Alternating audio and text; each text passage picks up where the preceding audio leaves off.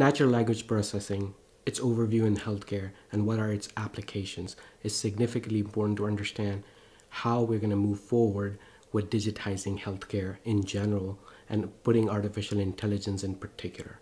Natural language processing is a subfield of artificial intelligence, linguistics, computer science, in which it teaches computers how to read, write, listen, and speak. It is an amazing breakthrough that has been going on for the past 10 years and has significantly accelerated in the last few years. We're going to discuss here multiple applications of NLP. This is part of the larger series that I'm doing about digital voice assistant in telehealth. The first of the lecture was true impact of virtual care, how it is a paradigm shift, and how digitization of the front door of medicine will change the way we digitize the whole healthcare system. Natural language processing is the second one, which we're going to discuss now. Artificial intelligence has multiple subfields. Natural language processing is one of the fields in artificial intelligence. Its applications in healthcare are three. Number one, intelligent EMR. Electronic medical records are a bane of physicians' existence. We need to make them smarter. And the only way to make them smarter is through this technology, natural language processing. Intelligent chatbots will be extremely important to provide wellness as well as to provide answers to physicians more quickly. Rather than doing 15 clicks to find out what the last glucose level was, I can just say, hey, X, and then it's going to answer me what exactly was the last patient's blood glucose. And then of course, voice assistant that we are all aware of, example, Alexa, Siri, etc., etc. These voice assistants will be extremely important in helping patients manage their health much better. There's one more area called sentiment analysis that I'm going to leave, and there's going to be a whole lecture around it. So FYI, there's one more area, but I'm not going to discuss this in this lecture. Natural language processing went through an evolution before the deep learning era. Before the deep learning era, most of the natural language processing was mainly developed on statistical models. How many times the word reoccurs, how many words are important, and then what was before and after. These were statistical methods that were good, but at the end of the day were not great. Those were initial attempts towards creating a translation services rather than a true intelligence system. The second evolution that came in was after the deep learning era. In the deep learning era, the neural network models were used. And these NLP nets, sequence-to-sequence learning attention, led to the pre-trained models. These pre-trained models, when you are already pre-trained them, you can actually transfer that learning to different kinds of applications, including healthcare. So the difference between machine learning and deep learning is significant. I'm not going to go into the detail, but just for a quick refresher, in machine learning, you need feature extraction done by humans. And that feature extraction done by humans is the key limiting factor, because there's enough that the feature extraction humans can do, especially when the language is so complicated and convoluted. What deep learning did was that the feature extraction and classification was done by the computer itself. The problem with deep learning is it requires massive amounts of data. And by massive, I mean massive amounts of data. For NLP, I'm going to go into it. The different models are actually using the whole internet as their data model. The key difference came with this attention. When we are talking about here in 2015, attention, that was the key breakthrough, because what attention was able to do was able to provide context. This is a great article from Towards Data Science. Please make sure you read it. Let me give you with an example. I poured water from bottle into cup until it was full. I poured water from bottle into the cup until it was empty. The word it, what is it here? Is it the cup or is it the bottle? Just changing the difference of the context makes a huge difference. What self-attention was able to identify for the machine was the context itself. And when the context was able to be identified, then it produces a significant amount of breakthrough as far as processing of natural language is concerned. This and many other breakthroughs went into the formation of GPT-3, which is an OpenAI project.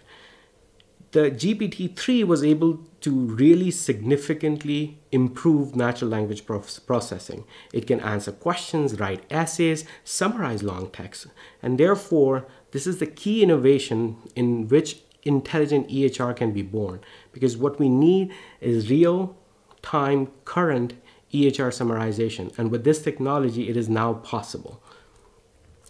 What it did was that it took really 175 billion parameters, not a small feat, and put them into the natural language processing model and pre-trained their models on it. What the breakthrough was that it was able to have increasingly efficient because it was trained on such a high level, and then of course it was able to have in context information, which is key for EHR, because we don't want to have information that is not contextual to our patients. And as we know, context is for kings. Again, this was 2017, I believe, and then Google had to topple it, and then they came out with their own model with 1 trillion parameters. So we went from 175 billion to 1 trillion. So clearly there's a race towards natural language processing between Google and Microsoft, OpenAI, etc. And we're seeing that this transformer methods in which there's attention and context is built in is bringing more and more efficiency as well. Again, which paves the pathway to have these to be real-time. Real-time analysis is a holy grail. It's not easy. And when you need to build in efficiencies into the system to have some real-time analysis. And these models not only have the breadth and the depth to analyze it, but also the efficiency to produce it in real time. China, of course, is also developing their own model from the Beijing Academy of Artificial Intelligence, and they also have 2.6 billion parameters working within that system. More the merrier, to be honest with you. NLP applications, as I said, now falls into 3 different buckets. Let's talk one at a time. Intelligent EMR. This is one study in which they reviewed critical care charts and wanted to know their outcomes. The NLP-derived terms yielded excellent predictive performance. Link is in the description so you can read that. There are now real-world examples in which NLP is applied on EHR to get real-world results for the patients. So this is extremely important.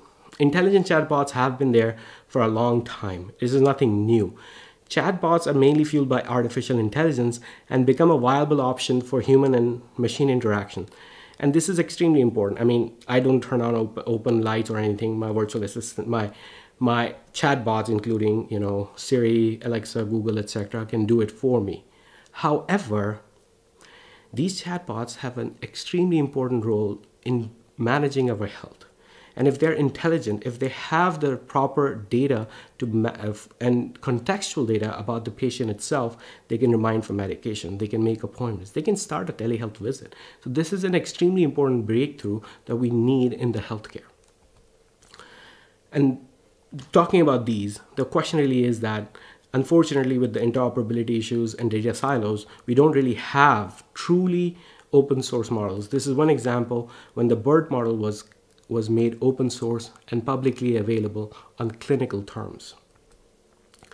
These voice assistants are rapidly being deployed in the hospitals. There are now Alexa at the bedside, and they can say, "Can you please bring me water?" They don't have to click the nurse button, then the nurse comes in, and then the nurse has to ask what you need. That was the water, and the water can be brought in by the secretary or someone else, but to bring a nurse into it was actually kind of stupid. But now with these kind of technologies, you can improve the efficiency overall of the whole network and then be able to produce better care for the patients in the same way. These can monitor for real-time signs as well of obstructive sleep apnea potentially, because you can actually listen for gaps in the breathing while you're actually sleeping next to it. So there are a multitude of possibilities that digital voice assistant can bring in, and this is going to be a fantastic application for healthcare in the future. As I said, their EHR summarization can be done, and then also it can aid image diagnosis as well. And this is also being this query-focused image diagnosis is extremely important. Let me give you an example. So let's say if the patient comes in with an acute stroke, I just have to say, hey, X, give me acute stroke summary. They can pop up a screen or even say it to me that, what was the patient was previously on aspirin. Patient is not on warfarin or Eliquis. What is the last known? Well, that is something that the nurse or the triage person already puts it in the system the minute they come in. CT brain, what is the status of it? Is the patient already in the scanner or is it done? What was the last glucose level? That is done by the EMS generally. It is not even in the hospital electronic medical record. That sucks. And what is the last blood pressure? Again, done by the EMS. Completely in a different system. When they're connected, when there are no data silos, then we can truly empower physicians to take care of patients faster and better. This will lead to increased and better outcomes. I did a whole paper on how the role of artificial intelligence in TeleStroke. It's a fantastic read. It's a review paper. It's a mini review, and you should definitely go ahead and review this. And what I go into that is basically how the role of stroke imaging, what is continuous advanced outcome prediction, what is intelligent EMR, how documentation, imaging, workflow enhancement can be done, and contextually aware information, that is the key thing here, can be made possible to improve telestroke care with artificial intelligence, which becomes from the natural language processing. I did actually create a clinical case around it, and also made an animation explainer for this particular way of providing telestroke care enhanced with artificial intelligence. So please make sure to watch that. I'm grateful for your time. If you save a life, it is as if you saved the life of all mankind.